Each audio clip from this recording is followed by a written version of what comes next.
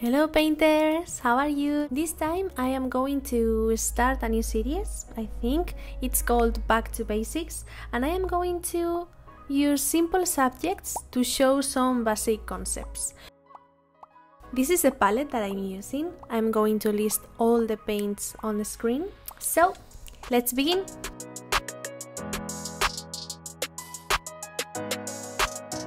I'm using flat brushes, this thin super fun brush, and of course some medium to make the paint thinner and make it dry faster, and some thinner. I am using these acrylics to make the sketch. Just a pinch because the drawing is super simple in this one. We are doing back to the basics.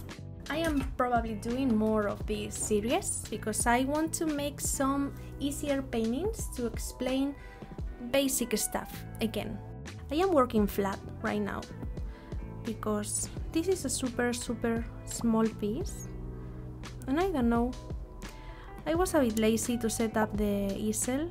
Sometimes it's fun to paint flat on the table.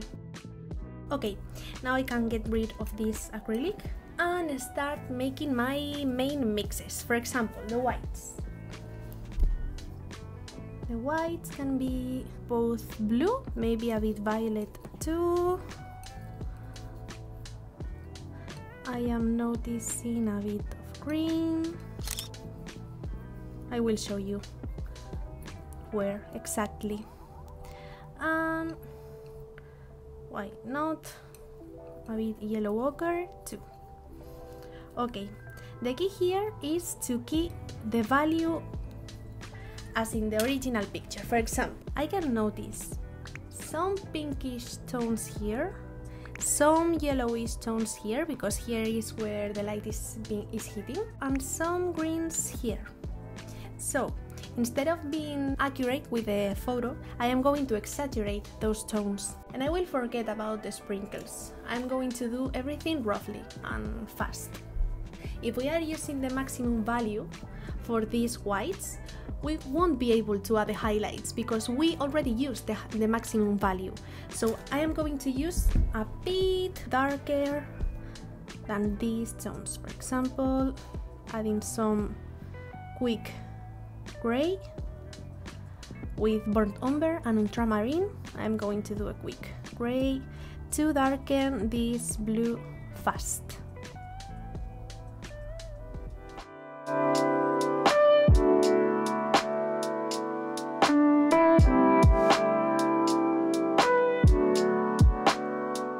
And the pink, bit of medium.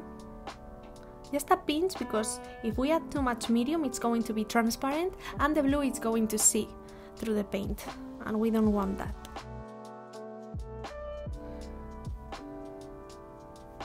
This part is the one that must be lighter, and this one from here. And now we are going to do the shadow parts, and these are going to be cooler. For example, some nice violet.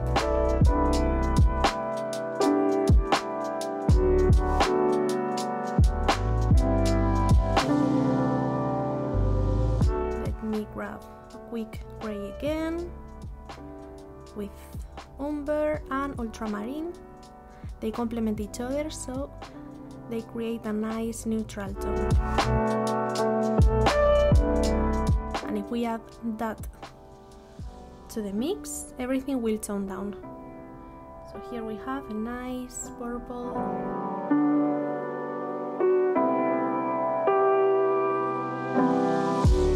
A bit darker, and we are going to use it for the shadow parts.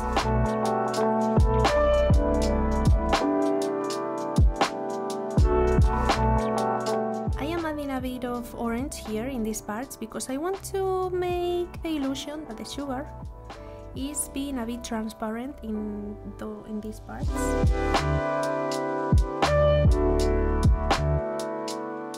I am going to use the same bit of ochre with naphtha red, bit of white, and I think this is a nice donut.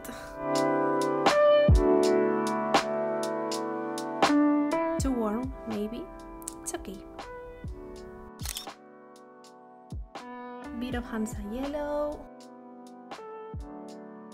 with white for the light part here. And for this part here, that is in shadow, I am going to add a bit of magenta, a bit of umber. Works pretty nice here, but I want to desaturate them. So, how can I make less intense a pink tone? With the complementary, that is blue, green, something like that. And because this is a bit darker, just white and fixed. Okay, and this way we have a nice transition here. Imagine you want to see if your values are correct even though you are changing the colors. So, you can use your real light filter. You switch to filters, to mono or black and white. You have to check if the values on your camera are being the same in your painting and in your picture. If that's the case, for example the gradient here, it's the same, you can keep with the painting. For example, inside the hole, I'm not having the correct value. I need to paint it darker. I'm going to add darker colors to the hole. More burnt umber.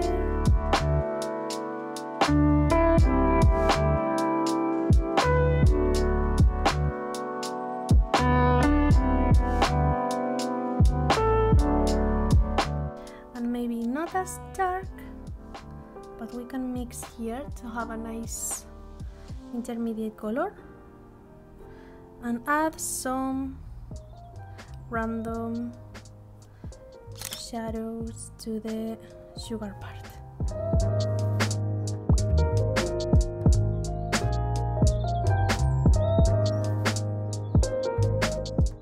And with white and this almost green blue with a bit of medium. The medium is going to make the painting slippery. I'm going to be able to apply this on top.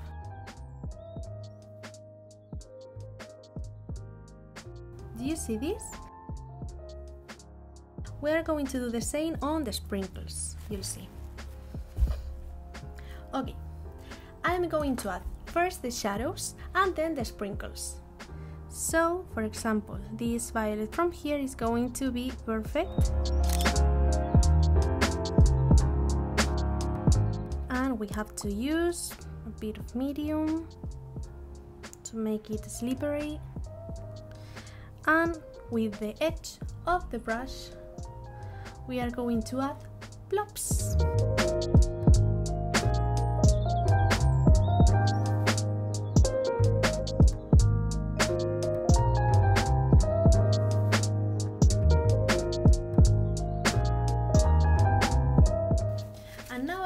To switch to the fine brush because it's going to be easy. I'm going to prep the mixes for the sprinkles. For example, a bit of white with this cobalt teal or the blue ones. Okay, next yellow with a bit of naphtol. Maybe this is too intense. A bit of white, more yellow again. And because I don't want it to be so intense, I'm going to add just a pinch of blue to make it less chromatic. Now some mint greens. For that I'm going to reuse this, because why not?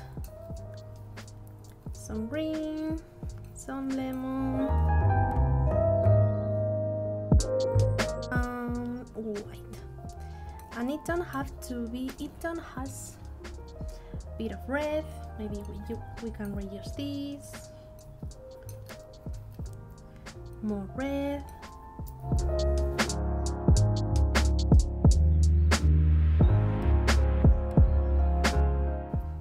Maybe a bit of brown.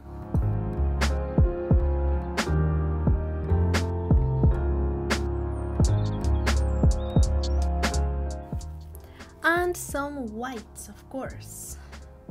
So for those, we need to add the whites and the shadow of the whites, which will probably be some of this.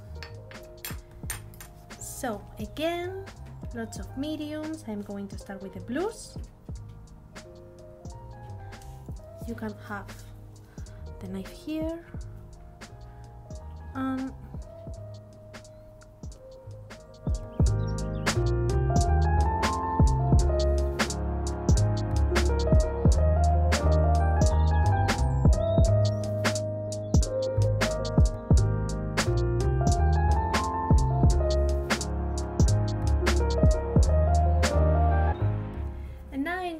the background, and I think I am going to respect the original image reference, and I am going to paint the back.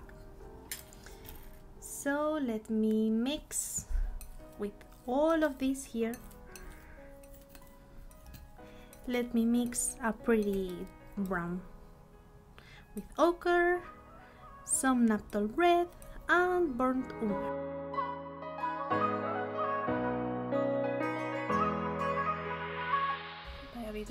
I'm going to use again this big brush.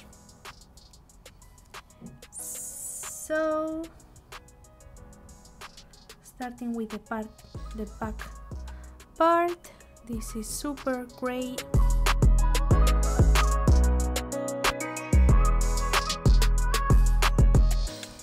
I'm going to make this pink more vibrant because it's super close to us, and I like to force this perspective. And the shadow is going to be more intense. A bit of magenta with the ox purple and a bit of umber. We need to make this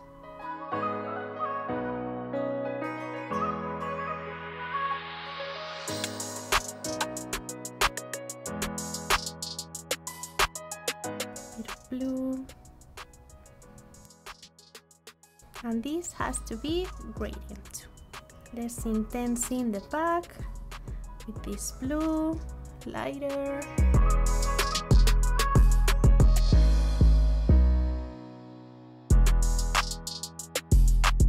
So we have a nice gradient here with less intense paint on the back and more intensity, more chromatic painting in the front.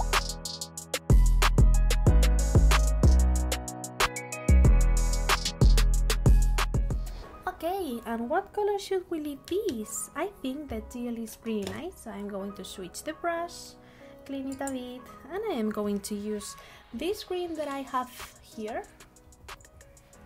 And I haven't used it in the sprinkle part. I'm going to use it on the background. I think it's going to fit pretty nice. I like to make also a little gradient on the backgrounds from light to dark. This is just the preference.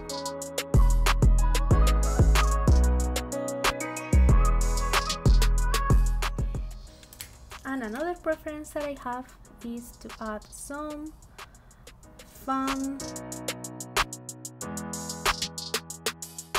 drawing marks on the painting. For example, with this purple here, I am going to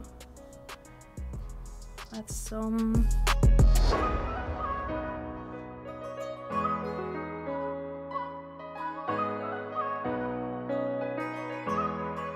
exaggerated and fun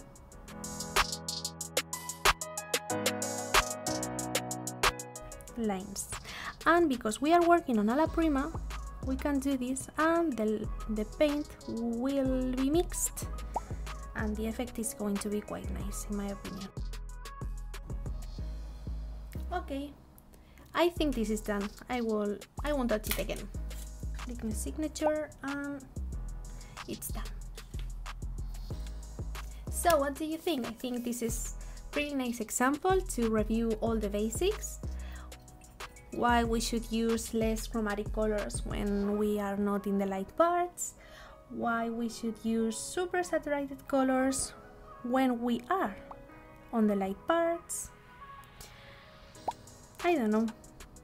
Let me know in the comments if you like this quick, fast and easy painting, because I may do some more like this in the future to review another simple painting concepts like this one. See you in the next video. Bye!